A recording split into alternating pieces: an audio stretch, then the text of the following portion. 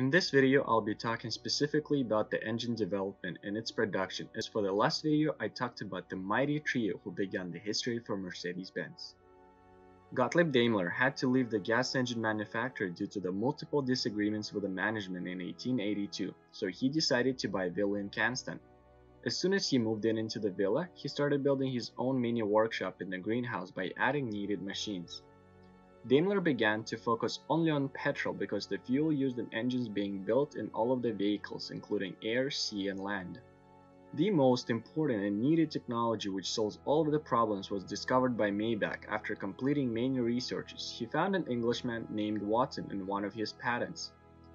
The information included in the patent suggests to use unregulated hot tube ignition system, which becomes the important part in order to gain the higher speeds. By the end of 1883, first test for high-speed engine was successful by delivering the speed of 600 rpm, which passes the previous mark of 120 to 180 rpm from old engines. After the successful test, Daimler and Maybach used a model to create their first single-cylinder engine, which was named nowadays Grandfather Clock. It was the biggest milestone in the history of automobile production. In 1883, Carl Benz founded the company Gasmotoren-Fabrik in Mannheim by collaborating with the businessman Max Rose and sales representative Friedrich Esslinger.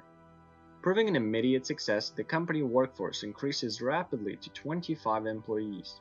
The newly formed company also issues licenses for the construction of gas engines.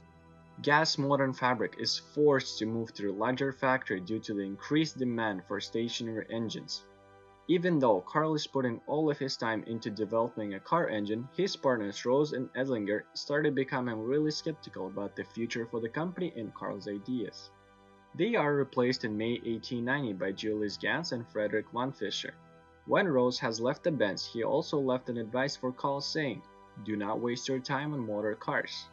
With the new partners for Gasmotoren-Fabrik, it became a success for the company as it became the second largest engine manufacturer in Germany. The economic breakthrough comes with the four-wheeled motorized velocipede, commonly known as the Velo, which is produced between 1894 and 1901. This lightweight and two-seater car is set for a good price and prepared for massive sale. The production is set around 1,200 units. In 1897, Benz developed the Contra engine, the forerunner to today's Boxer engines. This allows the company to satisfy the increasing demand for vehicles featuring higher engine outputs. Between 1890 and 1899, the workforce increased from 50 employees to 430 employees.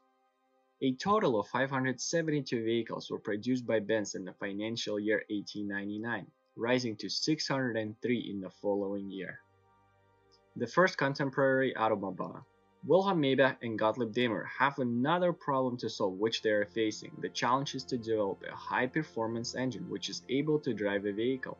The drive machines, which are named tow trucks nowadays, are not available due to their weight and size, as they are not able to install in a motor section. Both of them would have to create a prototype versions of existing designs in order to develop the drive concept and align with Daimler's plans.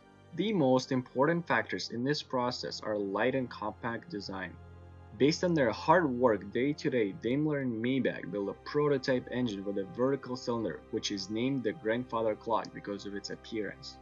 The output of the 1884 design is around 1 horsepower with an engine speed of 600 rpm. The compact weight-saving construction makes it ideal for installation in vehicles. It is subsequently used in the Daimler Radwagen, also named riding car, and the motor carriage. This design leads Daimler and Maybach to install an engine in a motor vehicle, the world's first motorcycle. Based on the Grandfather Clock template, Gottlieb Daimler and Wilhelm Maybach built a smaller single-cylinder engine. The first test object is a bicycle-inspired carriage with a strengthened wooden frame. It becomes known as the Daimler Radwagen riding car. Installing the engine vertically in the wooden frame, Gottlieb Daimler essentially invents the motorcycle. On 28 August 1885, Daimler is awarded patent for the vehicle with gas or petroleum drive machine, the world's first automobile. The financial success of his gas engine factory secures Benz an investment by allowing him to focus on his vision of an engine-driven vehicle. The two-stroke engine is too big and heavy to install in the vehicle, therefore he spends all of his time into the four-stroke principle. Daimler and Maybach are looking for multiple ways to increase the engine speed. While the speed of his engine reached only 400 rpm and was proven to be less efficient than that of the Daimlers, it has still provided the power required in order to drive a vehicle without the use of horses. Carl Benz made an impressive use of his mechanical skills and talents in developing and designing the vehicle. He designs his motor cars in integrated independent construction rather than using a pre-existing car model to just install the motor in it. The primary assembly is the engine with a horizontal cylinder and a large horizontally mounted flywheel. Unhappy with a single pivot steering mechanism used in carriages, Benz goes on to design an innovative vehicle with 3 wheels. On 29 January 1886, he took a step of historical significance when he submitted a patent application for his vehicle with gas engine operation to the Imperial Patent Office.